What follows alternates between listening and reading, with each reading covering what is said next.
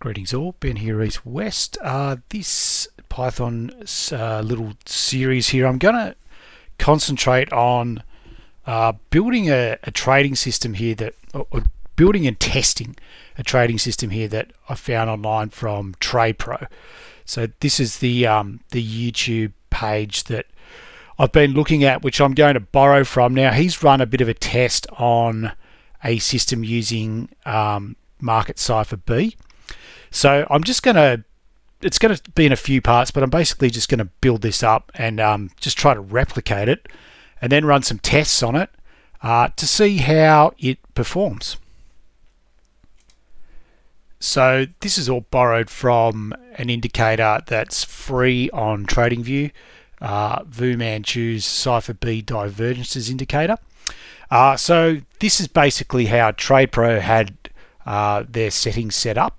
And I'm just going to try to replicate this in Python. So I'm just using the Spider ETF here, and this is the 50 period exponential moving average, and this is the 200 period exponential moving average. So the first thing I'm going to do here in part one is just to build this in Python and just try to replicate this. And once we've got it all going the way that looks like it should be going, then we can move on to part two, which will be to build a bit of a test. So here we are with just a blank Jupyter notebook, and the first thing we're going to do is just to import some libraries that we'll need. So I'm just going to import pandas as PD. I'm just going to use YFinance though. Depending on how you want to use this as a test, you might want to grab some data from a different source, because obviously the data from YFinance can be a little bit not as good as other sources. So you might even want to just download data directly from TradingView or whatever source you want to grab a hold of. But I'm just for example's sake here, I'm just going to use YFinance, and I'm just going to use pandas TA as TA. So I'm just going to start by downloading the SPY ETF data from on a daily. I don't know if this is best for a daily, but I'm just doing this for an example. So just from the start of 2020, so we'll just download that data. And then the first thing we need to do is to work out the wave trend.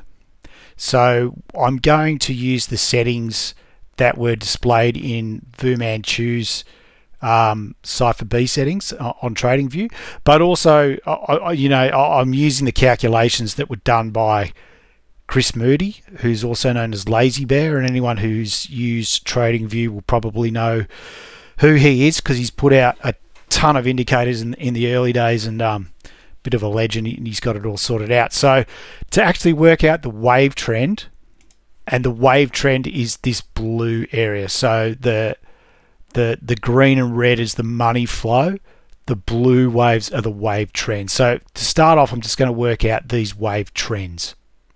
So like I said, I'm just going to stick to his original calculations, which looks like VuManChu's done as well. So we're just going to take two variables to start off with.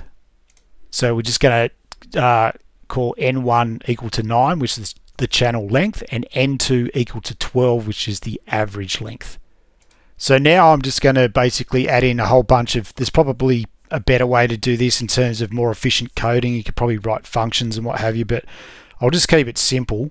So even though it's clunky, it does work. So I'm going to start off by working out the wave trend MA source, and just sticking with Chris Moody's original coding. It's just, he called it AP. But basically we just need the high plus the low plus the close divided by 3. That's our MA source. So next he's worked out what he's referred to as the ESA, which is basically just an EMA of the wave trend source, which we just worked out above, and by the channel length, which is 9. Okay, so it's just the EMA of this 9 by 9 periods. So that is what the ESA works out to be. The next line is what he called D, which is basically just an EMA. So we put absolute in here because we want a positive value. So it's just the absolute value of the source minus the ESA, which we've just worked out here. It gets a bit confusing, and the length of that EMA is set to 9, the channel length. So that is that line of code. And then the next calculation is what's called the CI, which is just obviously, you can see this here. So we're just taking, once again, the wave trend source, and we're minusing the ESA, and then we're dividing that by 0.015 times by D. And that is effectively all we need to work out the wave trend indicator. So the next thing we've got to do is to work out the first line, or the WT1, and that is simply an EMA of the CI that we've just worked out by the length of the average length, which is set to 12. So I know this is a bit of a mouthful, but this is how it's calculated. And then after we do that, we've just got to work out WT2, and that is a simple moving average this time of WT1 by 3 periods. Is how, even though when I think when Chris Moody worked it out, he set it to 4. In VuManChu's version, it's set to 3. So I'm just trying to replicate that. So I'm going to set that to 3. And with that, that's all we need to work out the wave trend indicator. So if we just run that cell, and that's done. So next we need to work out the, it's effectively the, it's an RSI of the money flow. It's not the money flow indicator itself. It's a little bit different. So let's just bring in what we need for this. So once again, I'm sticking to VuManChu's settings. So the variables are, we need the period, which is set to 60, the multiplier of the multi, which we've set to 150, and position Y, which is set to 2.5. Okay, and then after that we need to do the calculation, which is as follows. So I'm just going to create yet another column in the data frame, and we just want the simple moving average of the close minus the open divided by the high minus the low, and then we times that by the multi. Okay, and the period that we're using for that moving average is 60 periods. So the moving average of 60 periods, and then we're going to minus pos y, or posi 2.5, and that's all you need to do to work out the money flow RSI. So we can just run that cell. And then next we just need to simply bring in, because we're going to use that trade, we're going to look at that trade pro system, we just want to bring in the moving averages. So that's straightforward. So we're just going to bring in the 50 period EMA and the 200 period EMA. So that is now done. Now if we bring up the data frame, all this stuff you could probably drop. I'm just going to leave it in there because I don't think it really matters, but you can see that we've got all the values that we need in here. So what I'm going to do just to clean this up is I'm actually going to round it, and I'll just round it by 2. I'll run that, and then we'll bring up the data frame again, and that's just a little bit neater and tidier. So basically now we've got the indicator that we were looking for, i.e. looking for this. We've got all the information now that we need well, we've got it all. So this is all in that data frame. So what I'm going to do next is I'm just going to bring up a visualization. So this is a little bit sticky and it's a little bit involved, but I just like to do the visualization so I can see to make sure that everything looks the same. So if I come back here, I'll just cut that cell because we know it's all there. So what we need to do now is we just need to bring in a couple more libraries.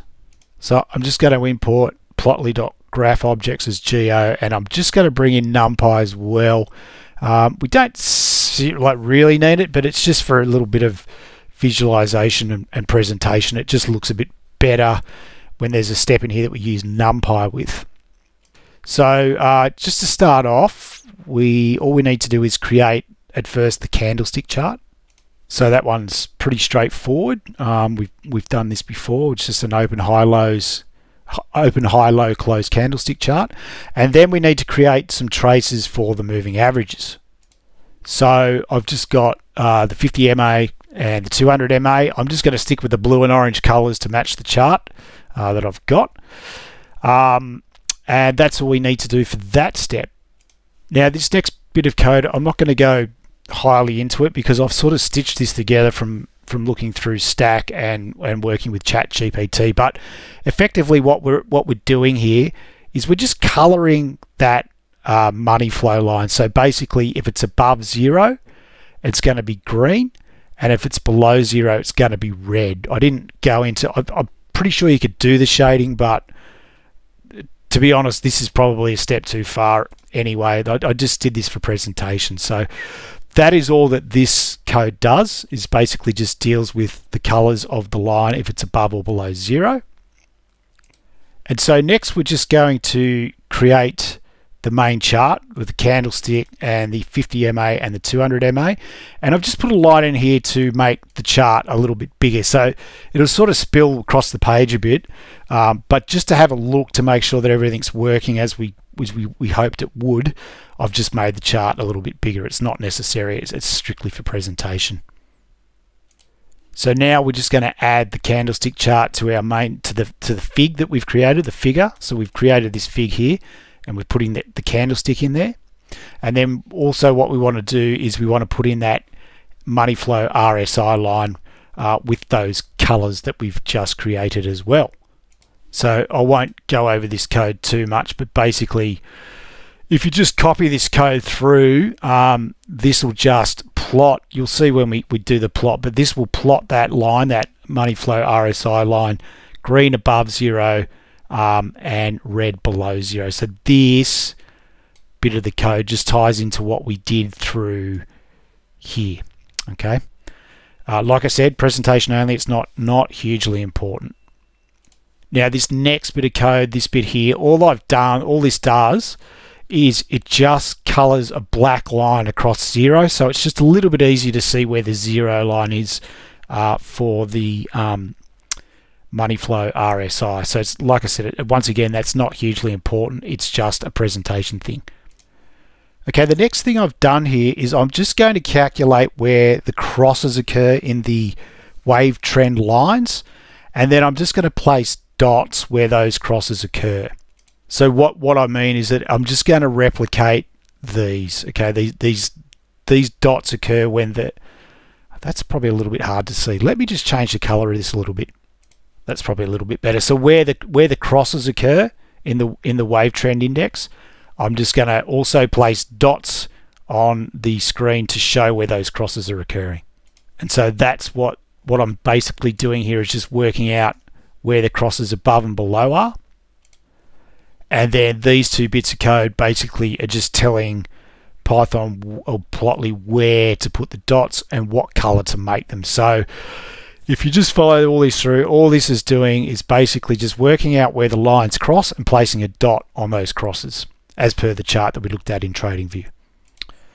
And so the next thing we've got to do is bring in just create the subplots for WT1 and WT2. So I'm going to make them light blue and dark blue, just so we can see what's going on with those. So we're just going to add those traces in. And that is all coming from what we worked out.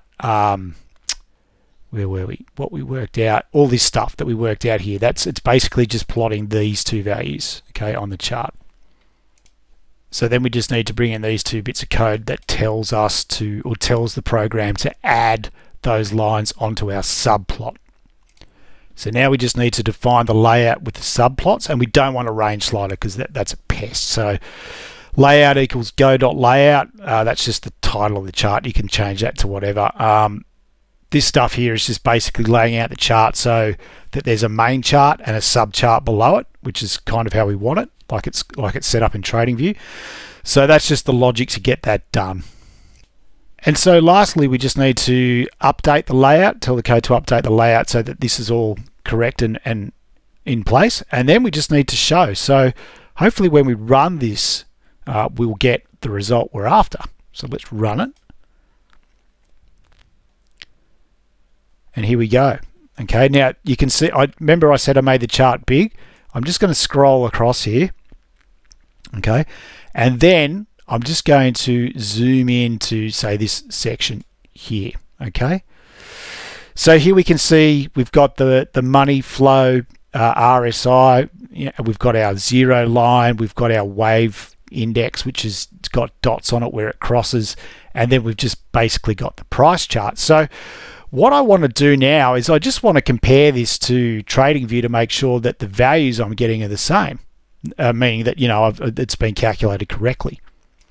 So just visually this looks more or less right, but what we want to do is see these values here. I'm just looking at 52.47. Just move this out of the way a little bit.